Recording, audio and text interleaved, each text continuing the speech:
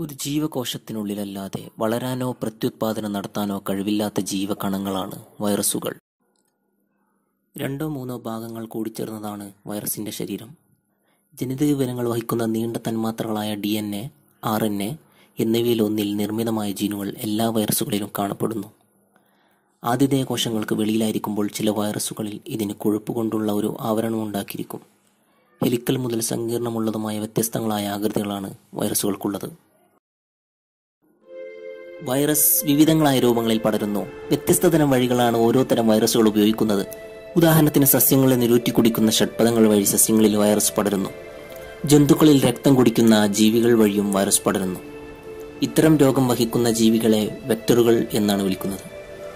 ഫ്ലൂവിന് കാരണമാകുന്ന ഇൻഫ്ലുവൻസ വൈറസുകൾ പരക്കുന്നത് തുമ്മൽ, ചീറ്റൽ തുടങ്ങിയവയിലൂടെ, നോറോ വൈറസുകൾ ഉമിനീർ, കൈകൾ, ഭക്ഷണം, വെള്ളം തുടങ്ങിയവയിലൂടെയും, റോട്ടോ വൈറസുകൾ കുട്ടികളുടെ പരസ്പര സമ്പർക്കത്തിലൂടെയും, HIV ലൈംഗിക ബന്ധത്തിലൂടെയും പടരുന്നു.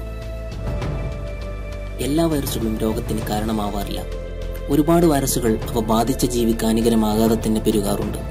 HIV പോലുള്ള ചില വൈറസ് ബാധ ജീവിതകാലം മുഴുവനോ അല്ലെങ്കിൽ വളരെ നീണ്ട കാലമോ നിലനിൽക്കുന്നവയാണ്. ആതിഥേയ ശരീരത്തിന്റെ പ്രതിരോധ സംവിധാനത്തെ മറികടന്ന് ഇവ പെരുകുകയും ചെയ്യും. ഇങ്ങനെയാണെങ്കിലും ജന്തുക്കളിൽ ഉണ്ടാകുന്ന വൈറസ് ബാധയ്ക്കെതിരെ ശരീരം ഉടനടി പ്രതിരോധിക്കാറുണ്ട്.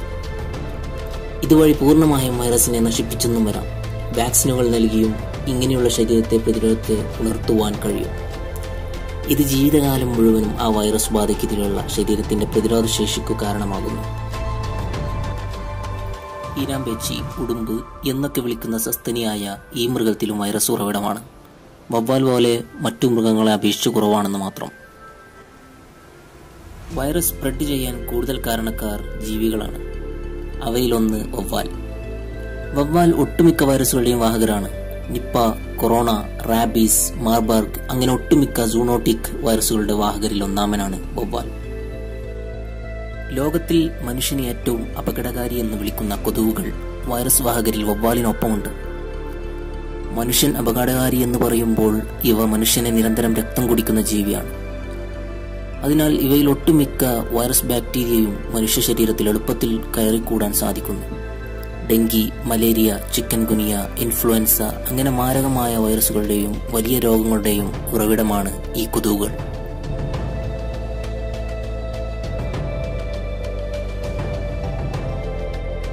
കാരണം വൈറസ് സ്വയം കൂട്ടിച്ചേർത്ത നാനോ പാർട്ടിക്കിളാണ്.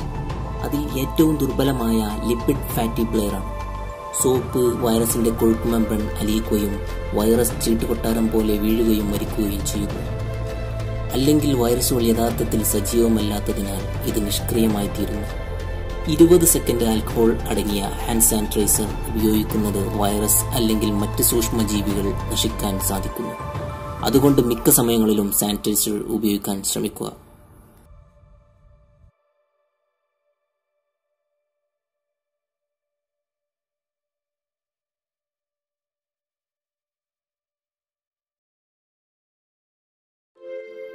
ബാക്ടീരിയ, വൈറസുകൾ, പൂപ്പൽ, പരാദജീവികൾ എന്നിവയടങ്ങുന്ന രോഗാണുവൃന്ദം, വിഷമത്വമുള്ളതും ഇല്ലാത്തതുമായ അന്യവസ്തുക്കൾ, അർബുദങ്ങൾ തുടങ്ങിയ ബാഹ്യവും ആന്തരികവുമായ ദ്രോഹങ്ങളെ ചെറുക്കുന്നതിലേക്കായി ജന്തുശരീരം നടത്തുന്ന പ്രതിരോധങ്ങളെയും അതിനുള്ള സങ്കേതങ്ങളെയും ആകെത്തുകയിൽ പറയുന്ന പേരാണ് രോഗപ്രതിരോധ വ്യവസ്ഥ അഥവാ പ്രതിരോധ വ്യവസ്ഥ എന്നത്.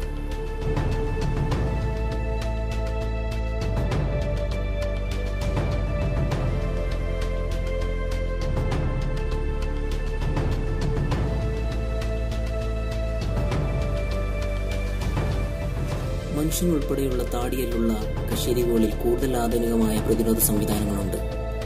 കുറച്ചു സമയം കൊണ്ട് പ്രത്യേക രോഗകാരികളെ പെട്ടെന്ന് കണ്ടുപിടിക്കാൻ സഹായിക്കുന്ന സംവിധാനം അക്വയർഡ് ഇമ്മ്യൂണിറ്റി, ആർജിത പ്രതിരോധം ഇതിനൊരു ഉദാഹരണമാണ്. ഈ സംവിധാനം രോഗകാരി ആദ്യം ശരീരത്തിൽ പ്രവേശിക്കുമ്പോൾ അതിനെ സംബന്ധിച്ച ഓർമ്മ പ്രതിരോധ സംവിധാനത്തിൽ സൂക്ഷിക്കുന്നു. വീണ്ടും അതേ ഇനം രോഗകാരിയുടെ ബാധയുണ്ടായാൽ പെട്ടെന്ന് തന്നെ കൂടുതൽ ശക്തമായി പ്രതിരോധിക്കാൻ ഇത് ശരീരത്തെ സജ്ജമാക്കുന്നു. പ്രതിരോധ കുത്തിവയ്പ്പുകളിൽ ഉപയോഗിക്കുന്നത് ഈ സംവിധാനമാണ്.